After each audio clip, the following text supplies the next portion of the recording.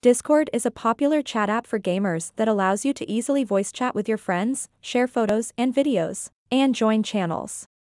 But what if you accidentally send a message to the wrong person? Or want to delete a message that's already been sent?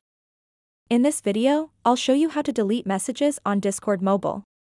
So without any further ado, let's jump right in. To get started, first open up your Discord mobile application and then go over to the server that you want to delete messages from. Once you are on that server, simply tap and hold on the message that you want to delete, and then a menu will pop up.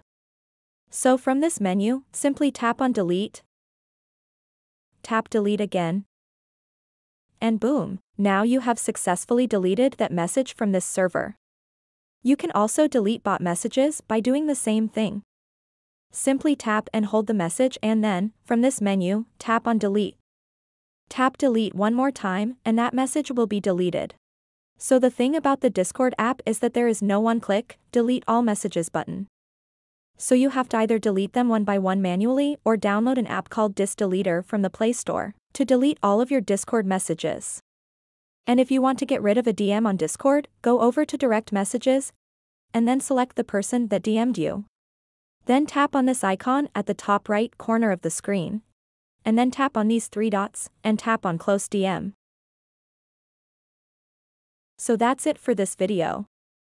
If you have any questions about this whole process, please let me know in the comments section below. And if this video helped you out, please give it a big thumbs up and subscribe to this channel for more tutorial videos like this one. Thank you so much for watching and have a good day.